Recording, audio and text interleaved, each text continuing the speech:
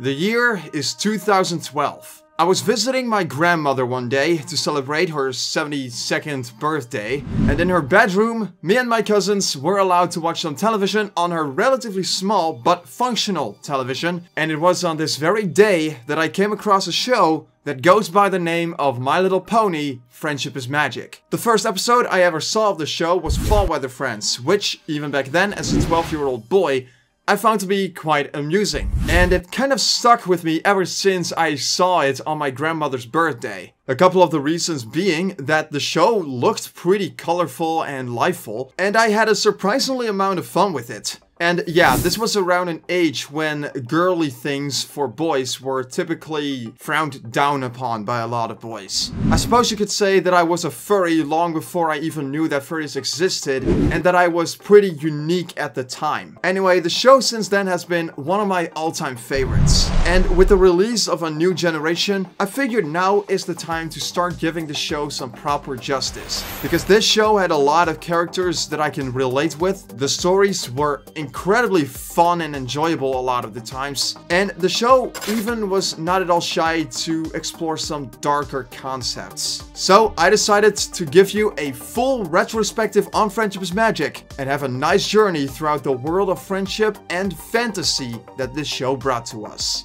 Welcome to the PonyThon. I'm Koen from PhoenixStarYT, and I hope you'll join me on this journey.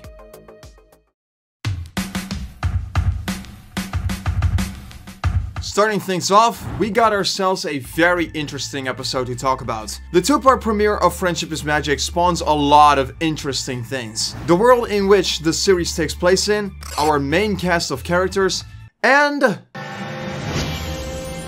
Nightmare Moon! Oh, my beloved subjects.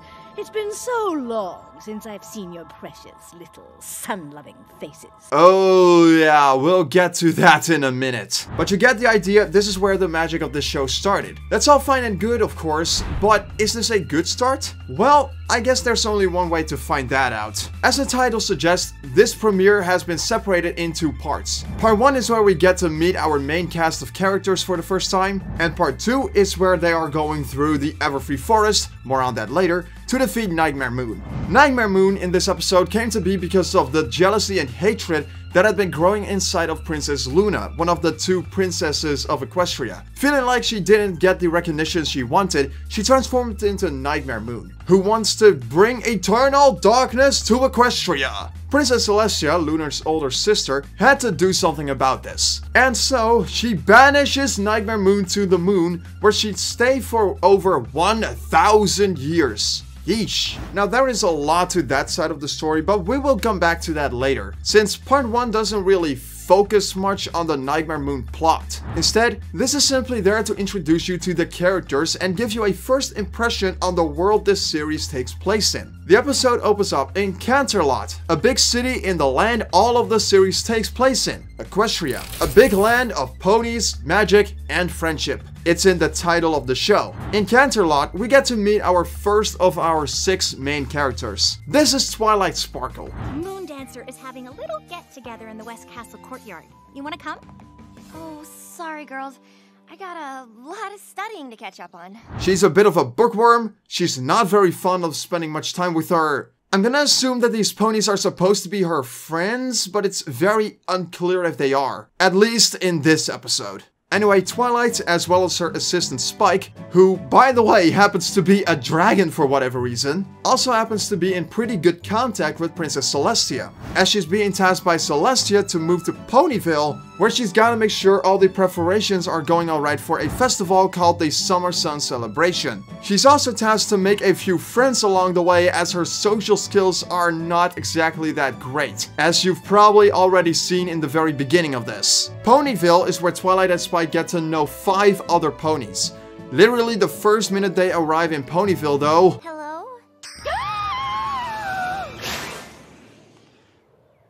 Well, that was interesting, all right. That scene never fails to make me laugh a lot. So now that Twilight and Spike have arrived in Ponyville, they go around finding out what goes on in the town and how the preparations are going. This is where we get to meet Applejack, Rainbow Dash, Rarity, Fluttershy, and Pinkie Pie. Every one of them gets their own quick moment to shine and give us a good idea of who they are. For example, Applejack is a country girl who was raised in a barn. She lives there, she works there, and she serves the food for the Summer Sun celebration. Part 2 of this premiere also reveals that she's incredibly honest in any situation, but we'll get to that later. Pinkie Pie is one of the most energetic characters that I've ever seen in any cartoon ever, and I love her for it. She's the party pony of Ponyville, who loves to make ponies smile, and she loves to party. Which gets immediately obvious when we first get to meet her, when she's screaming at Twilight's arrival. Pinkie Pie is also one of the best things that I've ever seen in anything. I know I'm only one episode into the PonyThon, but I'm gonna call this right now. I just love the amount of joy and energy she has within her.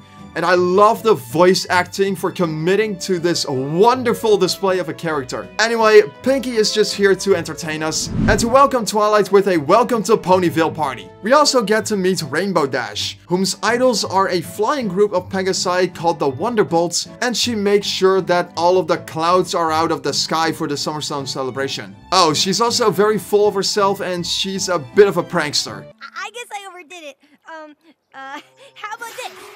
My very own patented Rain Blow Dry.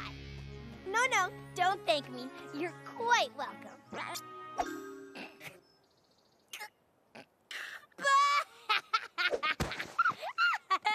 I could go over all the characters, but you get the idea. All of the ponies in the show have their own passions, their own dreams, and their own jobs for the Summer Sun celebration. And letting you know right now what they do in this very episode is also very much what their everyday job is outside of the Summer Sun celebration. I absolutely love all of this. Every single character gets their own chance to shine, except for maybe Spike, who's just kind of there for the most part in this episode, but even he gets a quick moment to show his role in a portion of the series, sending and receiving letters from Princess Celestia to Twilight.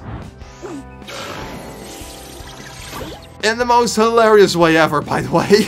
To have an entire episode dedicated to simply giving the viewer the time to get to know the characters is always a very welcoming one. And this episode was a very welcoming way to open the series up. The episode gave me a very good laugh here and there, and for newcomers of the show, I think you'll be very pleased with getting to know the characters so good in 22 minutes watching it. Are you new to Friendship is Magic? This would be a great episode to start with. If you've been a fan of Friendship is Magic for a while, I would say this is still worth rewatching if you're looking for a good laugh. However, all of that only counts for part 1 of this premiere episode. The 2-part premiere episode of Friendship is Magic has been separated into entirely different stories altogether for reasons that I have yet to understand. Part 1 does give some glances of the whole Nightmare Moon plot and it references some of it, but it doesn't do all that much with it. Instead, we just get to spend time with our 6 main characters. Alright, 7 main characters. The Nightmare Moon plot, however, doesn't really begin until part 2 comes around. Nightmare Moon has completely taken over the throne of Equestria, and Twilight, along with her 5 new friends, who from this point on I'm going to call the main 6 because everybody calls them that, gotta go out in the Everfree Forest where Nightmare Moon lives and where they'll find the elements of harmony.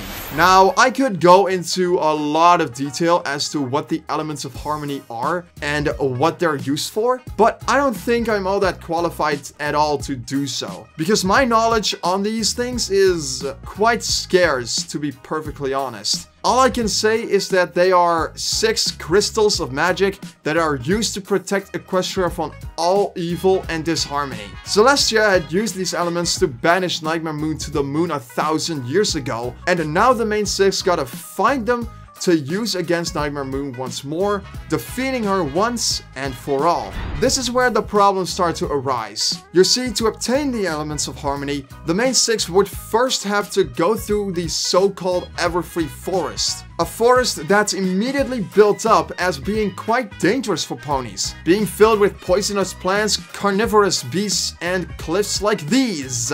Unfortunately, they don't really live up to their claims, because everything that happens in the Everfree Forest, from encountering these trees, this manticore, falling off this cliff, and yes, even the shadow bolts. These don't come from the forest itself. Rather, it was all set up by Nightmare Moon in an attempt to prevent the main six from getting to the elements of harmony, which are located in the castle of the two sisters deep in the forest. This may not seem like that big of an issue, since Nightmare Moon is supposed to do this. She's the villain of this episode, and so she needs to stop the good guys from defeating her. But problems arise when you start to realize the build-up that the Everfree Forest receives. Let's think back for a second here. The Everfree Forest is built up to be the home of many dangerous oddities that are not often found outside of it. When the main six enters the forest, they sound terrified of the idea of even going there. And Rainbow Dash even states that they may never return from this adventure. Having Nightmare Moon make all of this happen greatly kills the expectations you could have. It makes you wonder if everything that happens there isn't being caused by another dark force like Nightmare Moon. The Everfree Forest has a fantastic idea, but it's just wasted away in this very episode from the very beginning, which I believe to be a very big shame. But for the sake of staying positive about this, let's just disregard that little detail and imagine all of this was real. What do we have? Well, we have several obstacles that the main six have to go through, and none of them are very interesting or feel that threatening. Okay, I will admit that part of that comes from a 22-year-old man like myself with a huge love for in-depth fantasy. When it comes to that, I'm very biased, and that kind of cripples my enjoyment in this particular show somewhat. And yes, I am aware that we're talking about My Little Pony here. This isn't a show like Avatar: The Last Airbender. This isn't a show like Beastars. This isn't a show like Dragon Pilot or Sword Art Online. But again, I'm a very biased person when it comes to fantasy, and I like very deep, thoughtful stories. This ain't that. None of the obstacles, except for one, are all that great. The Manticore is mad because of a splinter in its paw. These scary trees can literally be poofed away out of existence with laughter. A literal sea monster is upset for losing his mustache, so Rarity just gives him her tail to substitute for one. And then the cliff. Now listen here. What I'm saying to you is the honest truth. Let go, and you'll be safe.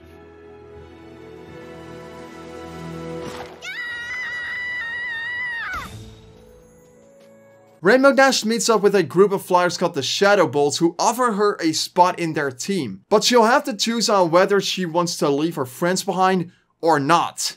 Just let me tie this bridge real quick, and then we have a deal. No! It's them or us. For a second, you can really see her struggle, thinking of a good answer to give. Because originally she wanted to fly with her true idols, the Wonderbolts, who she's loved for many years. The Shadow Bolts are about the closest things she could possibly join to the Wonderbolts. Of course, they are not a real team, but we'll disregard that for now. Eventually, she does make the decision to stick to her friends, leaving the Shadow Bolts behind, continuing her story to the castle. See? I'd never leave my friends hanging.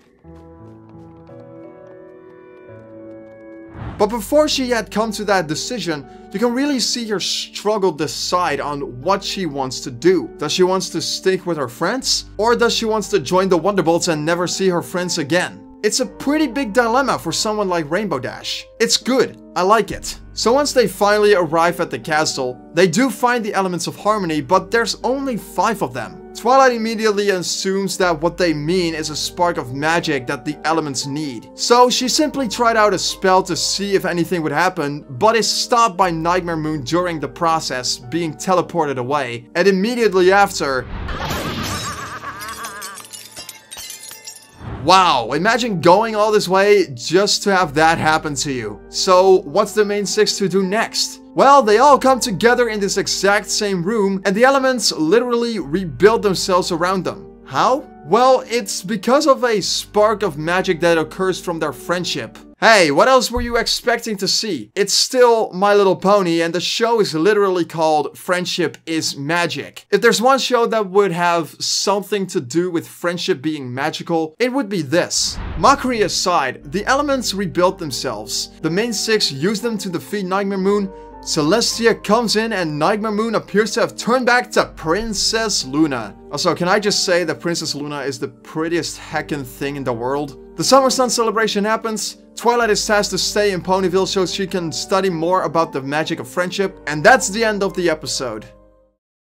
So how did things go for this two-part premiere? Well, I can at least say this. Part 1 of Friendship is Magic is perhaps the best opening to this entire show. If you're new to Friendship is Magic and you want to get to know the characters well enough and have a good laugh along the way, this is the episode for you. It's really good. Part 2, however, is an entirely different story, as it feels like an entirely different episode altogether. The idea is still pretty much the exact same, where the characters get their own moment to shine, so we can get to know them as well as we possibly can in the first two-parter, but it doesn't quite work well. Even though the characters get a very nice moment to shine, the story is being sacrificed. And I honestly think that's a real shame, because this story could have been a lot more interesting. I like the idea that it has. Having the main 6 go through a dangerous forest to obtain 6 elements they can use to defeat a powerful enemy, it sounds great on paper.